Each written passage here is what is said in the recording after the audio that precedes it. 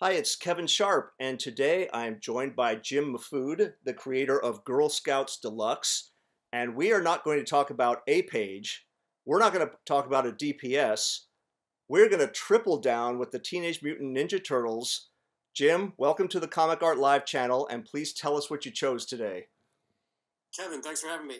I chose Teenage Mutant Ninja Turtles issue 10 from 1987, the original Mirage Studios Eastman and Laird run, black and white, $1.50 cover price. This was my first exposure to the Turtles, and this was before the cartoon and the toys and the phenomenon. No one knew who the Ninja Turtles were. I was taking a weekend art class when I was a kid. I was 12 years old. The art teacher's son was like 16, 17, and he collected comics. And he was like, hey, do you know about Teenage Mutant Ninja Turtles? And just hearing that name, I was like, wait, what are you saying? I'm like, I have to write this down. So I write this down. I go to my local comic shop, and I'm, a nervous 12-year-old kid, and I'm like, hey, do you guys have Ninja Mutants? And he's like, Teenage Mutant Ninja Turtles. He's like, issue 10, the new issue just came out. There's one copy left. Go over to that shelf and grab it. So I grab it. I'm like, I pay for it. He's like, kid, your mind is going to be blown by this. I get in the car. My mom picks me up, and I'm flipping through it, and I'm immediately like, my adrenaline starts pumping. My hands start to get a little sweaty because I'm like, this is something completely different. I have never seen anything like this. I had been collecting comics since I was a kid, 8, 9 years old. I'd seen indie comics, black and white comics. This was something completely different. So the issue, the Shredder shows back up. I have no idea what's going on in the story or the characters. I have no idea what's happening. But anyway, the Shredder shows up. He and the Foot Clan are invading April O'Neil's apartment, her loft, with her vintage store in the basement. And you get to page 19, and suddenly you turn the page, and page 20, it's just numbered 20, and it counts as 3 pages. It's a gatefold triple page spread in the middle of the book with, on the left-hand side, Shredder and the Foot Clan facing off, and your eye scrolls across this beautifully drawn spread, and you see the Turtles and Splinter at the far right-hand side coming into the thrift store. But the reason I chose this, not only because it was the first time I saw the Turtles and it was a black and white explosion in real life and also in my mind.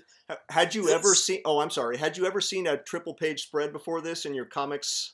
No, and that, I'm glad you brought that up, because that was like the other, there's 2 reasons I picked this. One, I didn't know you could do something like this format-wise, like print-wise. I had never seen comics do anything like this. And 2, this is the first time it really dawned on me what storytelling in comics is. Because you immediately just move physically from the left to the right. And you get this sense of drama, danger. Most good storytelling, most good action works from left to right, especially in American comics, obviously. Like, manga is the reverse of that.